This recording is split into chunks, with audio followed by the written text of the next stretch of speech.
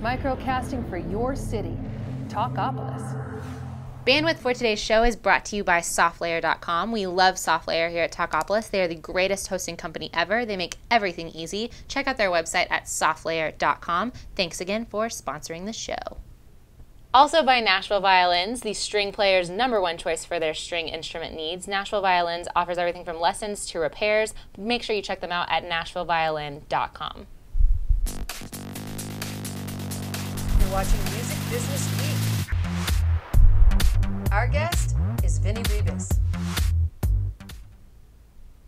Howdy, Vinny. How are you? Welcome to the show. Thank you. Thank you for having me. Tell us about Indie Connect. We are an organization that's kind of like a chamber of commerce for the music industry. There is nothing like it out there. There's a lot of songwriter organizations, but we basically provide education on how the business works. It's kind of a missing piece in a lot of musicians' careers. And then we help them to get connected with the contacts, the resources, the tools, whatever it is that they need to move their careers forward. And is there a fee for signing up for this, or how does it work? Well, we have chapters in different cities. And so some of the events are free. Some of the events are workshops that you pay for. We have a website that has over 80 workshops on it that we've videotaped and hundreds of articles. So some of those are free. Some of those are for our membership. We have 2 levels of membership. One's $10 a month, one's $20 a month, depending on what you really need. So it's kind of like an online university for musicians, it sounds like. That's basically the concept, except that we add the live component too. We try to cover all the different bases in the industry, from publishing to licensing, all the business, some songwriting, performance, tips, vocal coaching, and stuff like that. But there's a lot that's based on the business side, and it's learn as you go, at the pace that you want to go and what you need right now. Yeah, well, you have a passion for this because you were a musician, right? I was for a long time. So how did that work? Where did you start being a musician, and how did that segue into the business? Well, I was a musician mostly in the late 70s, all through the 80s, early 90s. I was also a booking agent and an artist manager. And then I got out of the business, and I won't go into that story because it would be, it's not a pretty sight what happened. But anyway, I was running business luncheons for general businesses a couple of years ago. And I noticed here in Nashville that I was getting a lot of musicians that were coming to that. And so one day I said to a bunch of them, I said, why don't we get together once a week and just talk music business? I'd love to get back in the business somehow.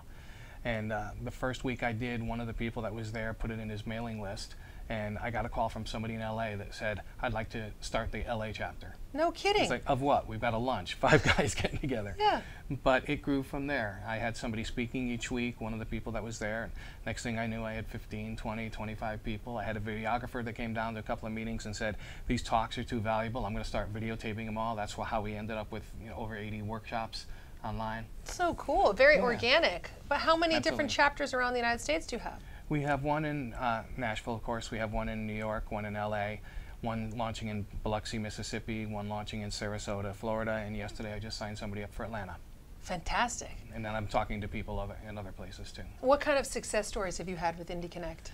It's interesting because the kind of successes that we see are not the kind that you would see in a newspaper. It's like young songwriters now writing with hit songwriters and getting those credentials that they would never have gotten if they hadn't been brought together by an organization like this. We had one woman, Sean Murphy, had sung with Little Feat for 15 years, and they were going to stop touring, so they let her go. And she came to one of our meetings and said, I don't know what to do with my life. This is all I've done. And we kind of brainstormed with her, because that's what we do a lot of. It's everybody brainstorming to help each other. And found out that she loves the blues, and so somebody there said, let me take you down to the blues bar downtown to the Jam, and they brought her down there, and that band became her backup band, and now she's on tour with them doing all the major blues festivals. And fabulous. So, and she, credits Indie Connect for that. And then you get the strange things, or different things, like we had one gentleman who's older, Michael Ellie. He'd been big in the folk era, and he came in with a song that he had written, he had recorded, and he's got a very powerful voice. And somebody said, that would sound great if it was sung by an Italian tenor. And we had an Italian drummer there, and so somebody said, Piero, can you translate that to Italian? He said, sure. Somebody else said, well, I know somebody from the opera here, we can get them to sing it. So they got him to come in and sing it over the tracks, and then Piero was going back to Italy, and this was from a Christian play that Michael had written, and Piero had contacts with the Vatican Publishing Company. So it was a combination of this person knows this and this person had this idea and everything. And nothing really came of it, but the idea is that none of that could have happened with just one mind. It was all the brainstorming. I It's love those kind of that successes. because so much of what happens in being a musician is kind of lonely. I mean, you do, some people co-write, I don't generally, but you do this whole process by yourself, and I love this communal idea and the fact that it lives online. In addition to Indie Connect, you have a wonderful thing coming up January 15th. It's the first ever virtual music conference, that's right? Absolutely. And it's at virtualmusicconference.com.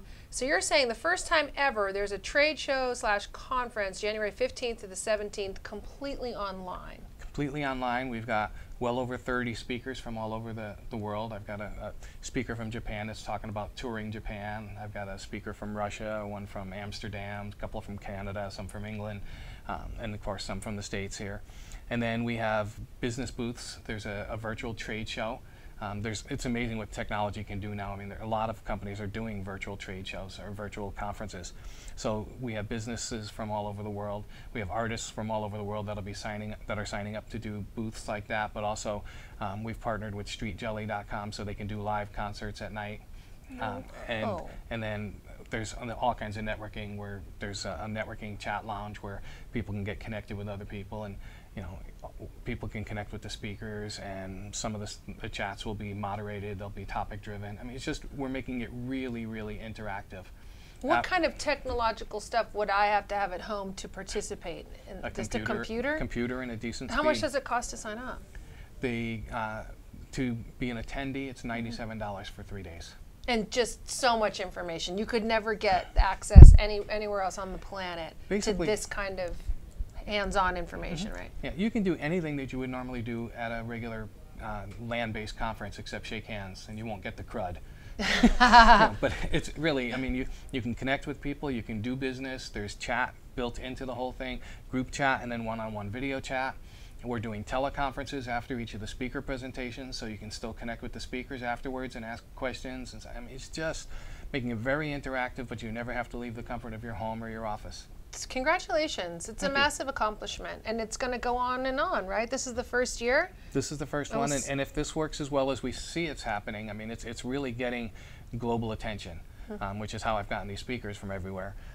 Then we're going to do a songwriter conference like 6 months later, and then every year we'll do both of them. That's tremendous. So everybody can reach out to you and get connected at indieconnect.com and also virtualmusicconference.com. Vinny Ribas, thank you so much for being our guest today on Music Business Week. The best of luck. I love your idea. I think it's incredibly innovative, and congratulations. Thank you. Check us out soon right here at Talkapolis. I'm your host, Greta Gaines. Have an awesome day.